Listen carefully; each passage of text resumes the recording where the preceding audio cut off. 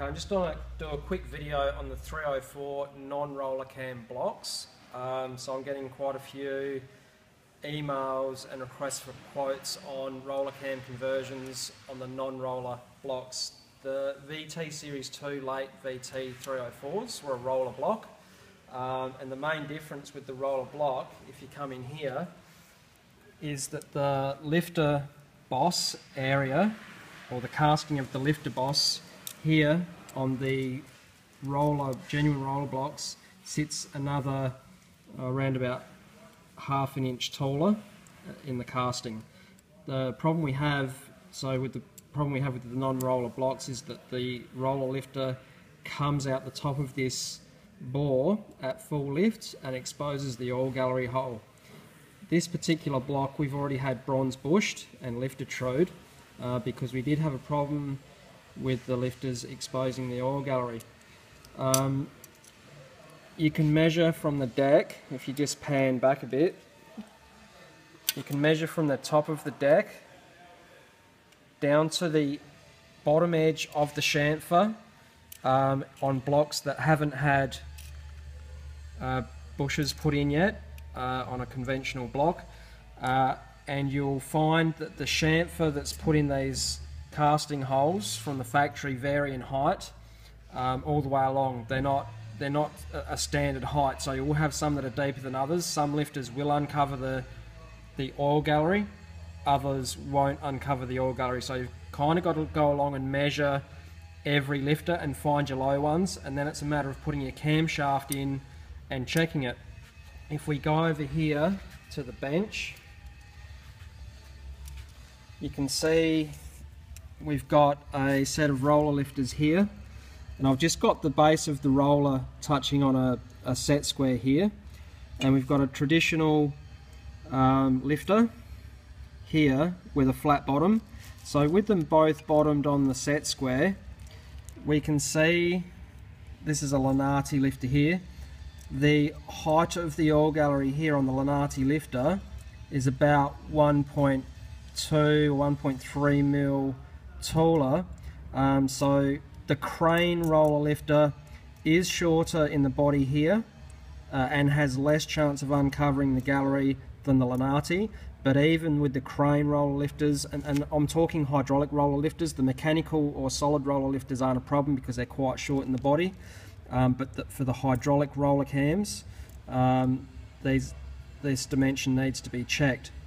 So even with the crane, which is shorter, we still sometimes need to bronze bush and lifter true the blocks to be able to do this conversion.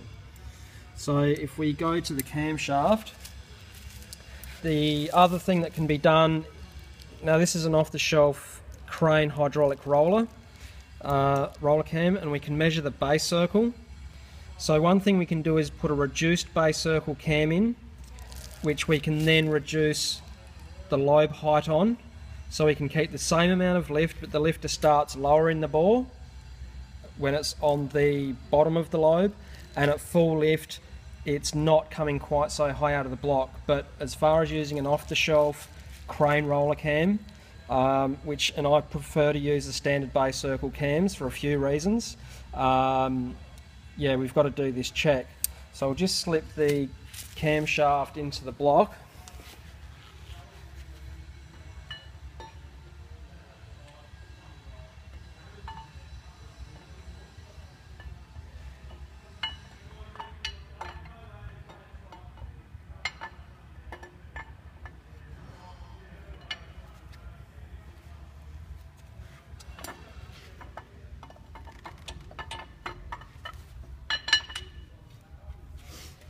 Now when you do this, make sure you fit your thrust retainer. This is just a fairly dry assembly. We've got a little bit of oil on the cam bearings, but no lifter lobe because this is all coming apart again. So fit your camshaft retainer, just finger tight. It stops the cam floating in and out so we don't have any problems with our measurements. Now we can grab a roller lifter.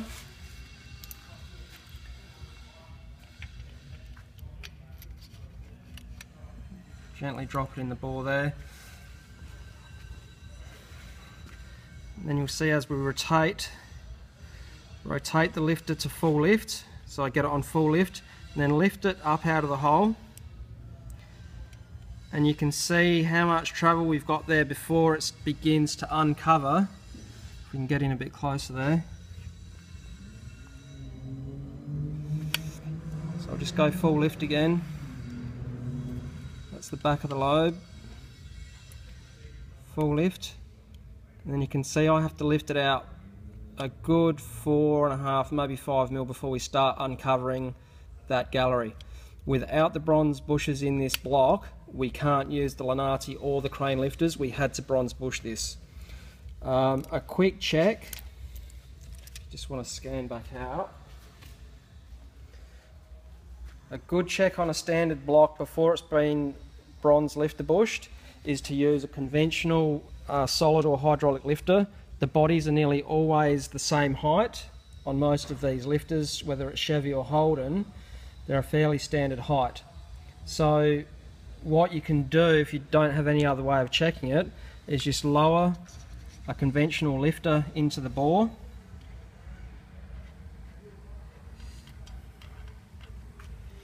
Now you can see this is below the height of the bronze bush that we've put in at bottom dead center, on the back of the lobe at full closed.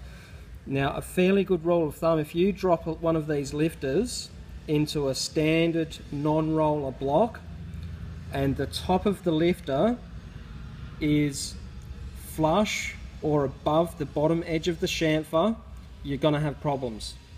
You really need the bore to come up at least 1 millimeter past the top of the lifter in order to get away with using the roller lifters without having to bronze bush. You may get away with the crane lifters, but again, you've got to check.